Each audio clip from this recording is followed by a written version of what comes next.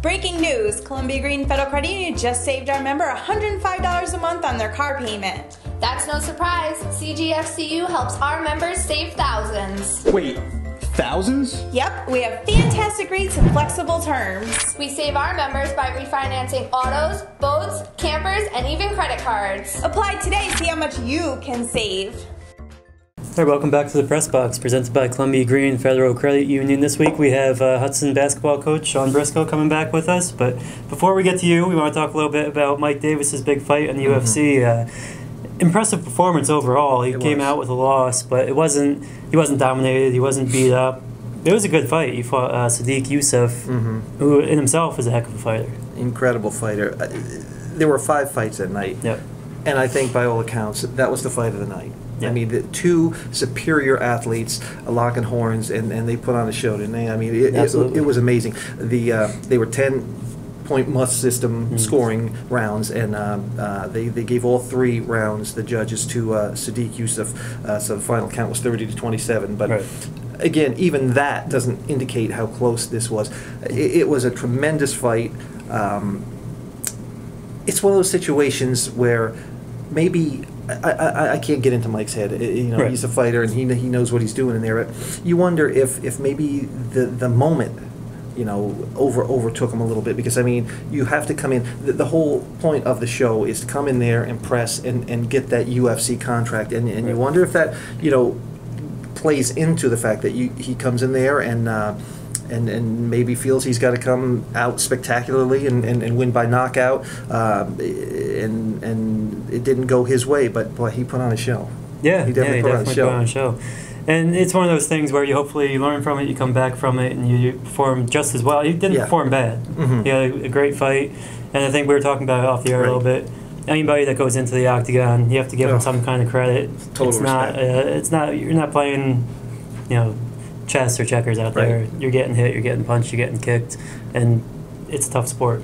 And they listed him, what was it, a 3-1 favorite that they had Mike listed as, and I think again that played into Sadiq Youssef's hands. I mean, he saw that and said, okay, let him be the favorite, I'll be the underdog, and I'll come out and shock the world. But he, what an incredible fighter he is, an incredible athlete.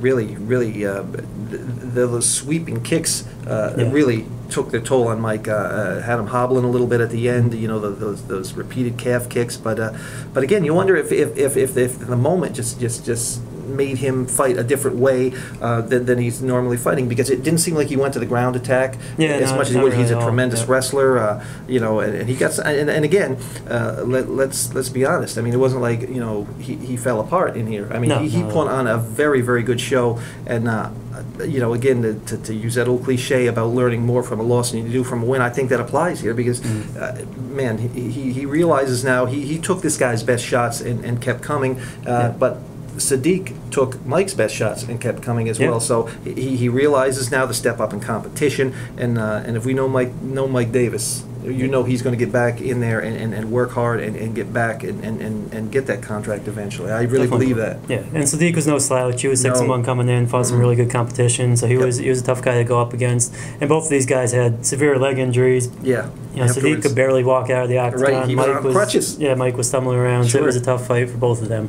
So we definitely want to see some more of Mike coming up. He should be hopefully fighting again in the next couple months if he doesn't have a medical suspension, which a lot of these guys get because it's such a tough sport. Personally, I don't think this L, if you want to call it that, did anything to hurt his marketability. I think it might enhance it, because more people were able to see what he can do now, and he was very impressive. And hats off to Mike and his team. They put on a show. Definitely. Shawn, I know you watched the fight as well. Yeah, I did.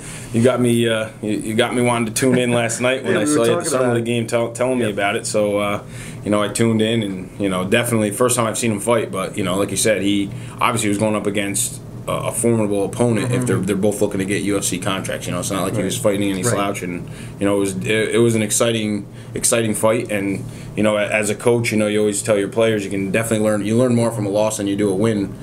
So hopefully he takes this and learns from it, and gets back to work and gets another shot. I hope he does too, because I think he deserves it, and I believe he will, because again, he did nothing to hurt his marketability. I think last night, again, it showed at a high level what he's capable of. I mean, and I tell you what, again, maybe it's just the homer in me, rooting for the local guy. But I think down the line, this could be a great rivalry maybe between these two. I mean, and if they mix it up again, I'm not going against Mike in this one. I really think he's got the talent and the ability, and he's going to come back strong. I think so. Now, you just said Summer League. How's Hudson doing over there? We're doing good so far. We've 6 games now. Technically 5. We had a forfeit last week. Pine Plains didn't have enough kids; they couldn't make it. So guys are playing well. We're basically Summer League's kind of all about just getting the guys playing together, back together. After a long break over the spring season. So we get them back together, conditioning-wise, running up and down the floor, kind of give them some freedom to play. Not a whole lot of coaching goes into it. We haven't had any close games really either, so I haven't really had to to get on the guys too much. Last night was close at times. We struggled a little bit, but that's also good too sometimes. And that was against Coxsackie Athens. So it is kind of nice sometimes for the guys to learn that if they're not at their best, we can still find ways to win. And that was kind of the situation last night. Now, you lost some key players from last year, but you have a very young team, a very talented team. This might be the best group coming through now that you've had. And that's saying something because you went to state Final Four a couple years ago. But talk about some of the kids coming back. I know Daquan Griffin was a first-team all-conference player last year. He's back, and from what I've seen of him in the Summer League, he's better than ever. Yeah. Like you said, we have a young core coming back, right. which is nice because we did have some successes last year, so they were able to get some experience last year, in some high-level games, high-competition games. So that should only help us this year with that experience that they have coming back. Like you said, Daquan, he's just a force down low. I don't see too many teams being able to stop him. Probably the way that's going to happen is they're going to double and triple team him, so he may not put the points up, but the reason everyone else is scoring is because teams have to kind of focus on him in the paint. We got Noah Hedgepath coming back. He'll mainly be running the point for us this year. Just a sophomore. Can shoot the ball from the outside, so that'll be a nice addition. Shooting point guard definitely helps. Got Levon Fernandez coming back. Leviticus Johnson, those guys they just flat out play. And every time I see him, I feel like they just get bigger and bigger. I'm standing next to him, like looking up to him, saying, "Holy smokes, these guys just keep growing." And like you said, with being so young, mainly sophomores and juniors this year. I think with the experience last year, the guys are hungry. After our loss last year in sectionals, ball didn't bounce our way towards the end. Almost had a nice comeback there. Against Shawn. I think the guys will be. They're itching to get back in the gym and get playing and win some basketball games. You are undefeated in the Summer League. Catskill is undefeated in the Summer League. It seems like once again it's going to be, I don't want to say a 2-team race because Maple Hill's always good and there's some solid teams in the Patroon as always. But it just seems like every year you just look at the calendar and although the names may change, the teams just keep on winning. Catskill and Hudson. You figure it's going to be that way again this year? I would imagine. I think it just both of our schools and programs just kids just love to play basketball from both communities. That's kind of the staple of both communities, and it has been for a long time. And I see them being good again this year. They lost some guys, but they were also bringing some key guys back too. So we're kind of in similar situations. But you can never count out having to take a trip up to Maple Hill and play in that gym. Tough place to play. Exactly. You can never count out them or you never know Rensselaer sometimes. Who they're gonna bring in. Sometimes they get a couple transfers that come in, and you don't want to ever sleep on anybody. But looking at it, I would say us and Catskill are probably somewhere near the top. If not at the top, and hopefully we can continue that trend. Now, getting away from the league, you've got a very challenging non-league schedule this year. I understand. Yes. So non-league games this year, we're playing Bishop Gibbons early on in the season. That's on a Saturday night. They were, pretty decent Class B school last year. I think they were around 8 seed. So they're up and coming. We have them. We're playing Green Tech at home on a Friday night, so that should be amped up. I'm sure. Yes, very athletic. So they'll be tough. So we got them playing Waterville Elite. We're going back up to Glens Falls Civic Center again this year for the Sunmark Shootout. That's the Saturday before the Super Bowl. Okay. So we'll be up there again playing Waterville Elite, so that'll be good. They're going to be, one of the top B teams again this year, well coached. So that should be fun and exciting. And then we round out with Voorheesville at the end of the year, who's always well coached. Always. And they're a scrappy, tough team. So it's a nice leading up to sectionals because it's actually our last game of the year. So it'll be a good test against a tough team. They play scrappy. No question about it. But now, talk to us about your summer. I know, in addition to coaching the basketball team, you've coached some baseball, Little League baseball team. Your son Mason the Great, Mason Briscoe, playing on SNF Technologies team, and if I remember correctly, that team won the minor division title in the Hudson Little League this year. They did. It was a lot of fun. You were there. You got to see it. I was. You're a little excited. Oh yeah, I got some excitement. So than in basketball. It was a lot of fun.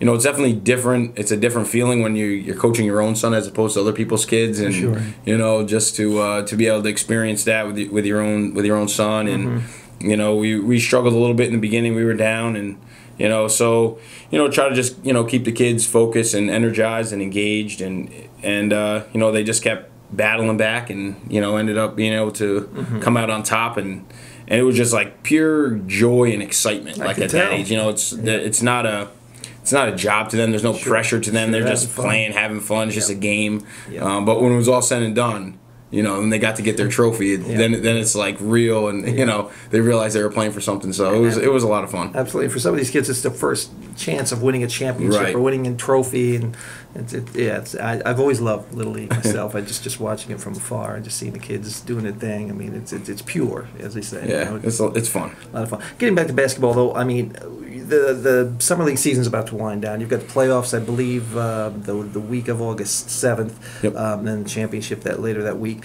But what's in store for Hudson High basketball after that? Once school opens up in September, do you guys have a plan? I know you've played in the Bard College Fall League. Yeah, I'm not sure if we're going to go down there again this year.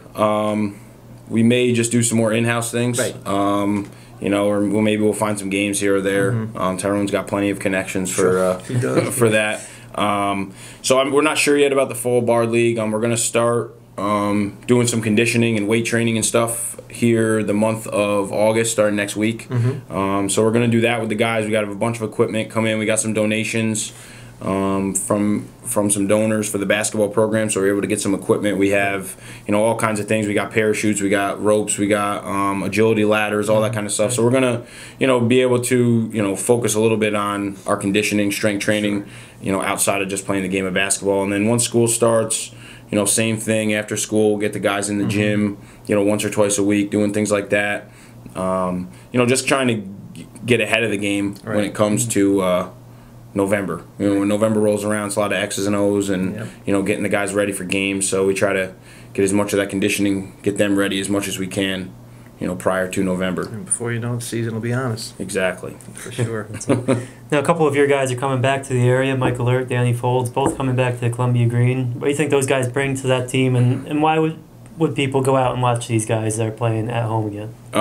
For anyone who watched Michael Alert play, they know what they're getting, and obviously that's what Coach Brian Smith out there, he knows he's just getting a pure leader. Right. His leadership intangibles are just they just speak for themselves. Like that alone, above anything he does playing wise, is just going to help that team in my mind. And he's a floor general. He knows how to lead guys. He knows how to be a leader. He's going to be a high energy guy, good defensive player, can shoot the ball, run an offense, get up and down the floor.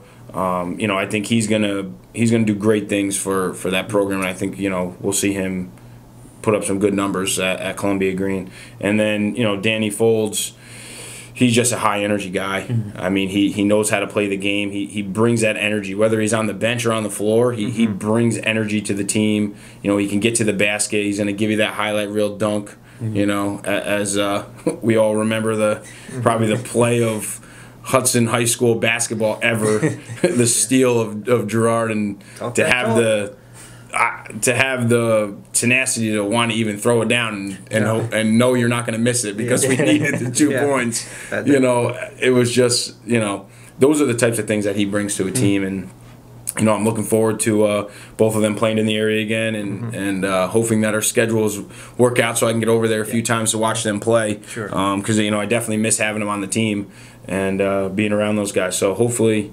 they'll do some big things and kind of resurrect that program, get them back to competing in the playoffs and making a nice run towards a championship themselves. No doubt. Definitely. And we look forward to hopefully you guys making a run towards the championship too. That's the plan.